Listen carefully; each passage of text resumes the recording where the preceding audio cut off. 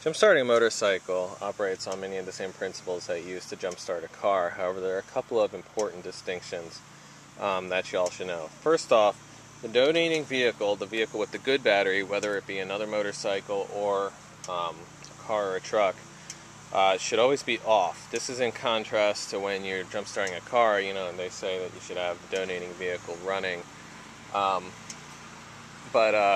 Motorcycles don't really have the robust electrical system that vehicles do that can handle the kind of amperage or the amps that come out of the alternator. So it is possible that you could fry some wires if your car is running, and if the motorcycle that is donating the electricity is running, that could also be damaged if it is running. You just want straight battery action. So we have these coming from my truck. You just hook them up to the battery.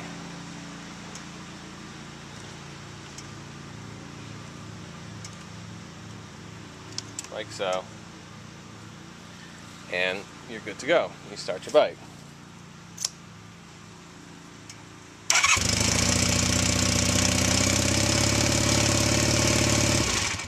Good to go.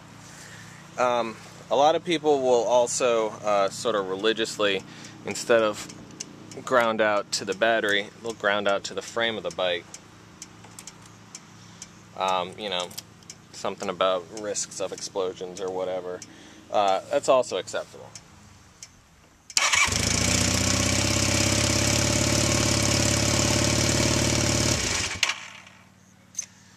I'll do it either way.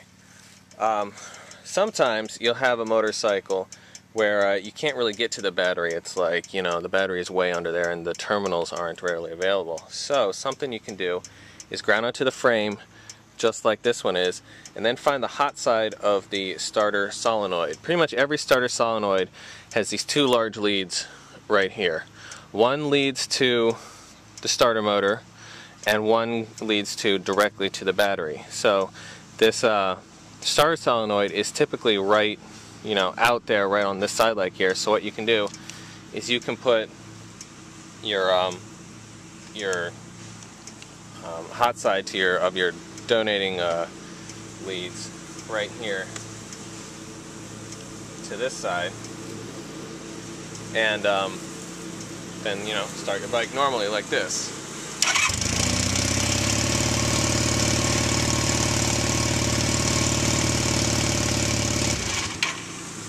It's really important to make sure that your bike is in neutral when you do this, because if you accidentally put it on the starter motor side, your starter motor is going to turn over, and if you're in first gear, then you know, your bike will take off. So before you do this, you know, starter solenoid jump trick, just be sure that your bike's in neutral. So that was how to jump start your bike. Now this is how to bump start your bike. In order to do this, what we're going to do is we're going to turn the ignition on. Make sure the kill switch is off or whatever, you know, so it's in its run position. Pull out the choke, make sure the gas is on, make sure everything, all the conditions, you know, for the bike to run are on.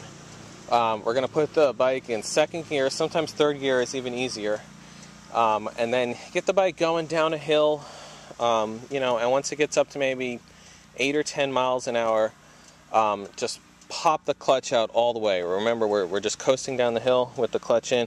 Just pop the clutch out all the way, and the bike should just sort of turn on. And be careful, because you're going to rock it forward, you know, so don't dump the bike or anything. But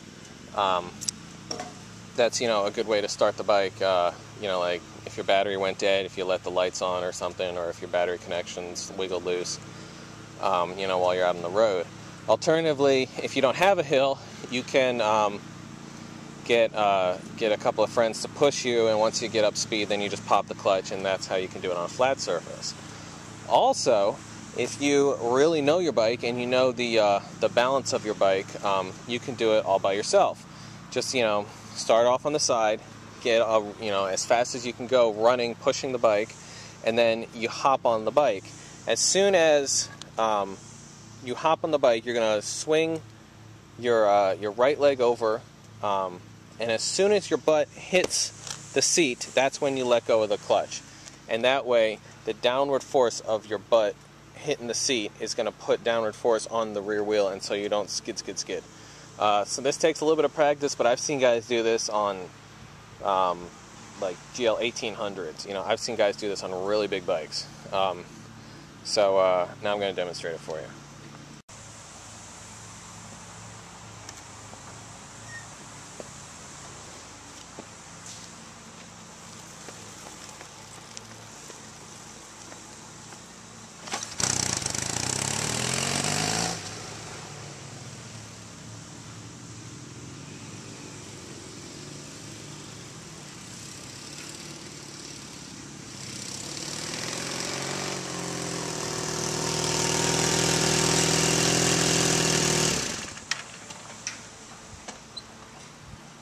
That's all there is to it.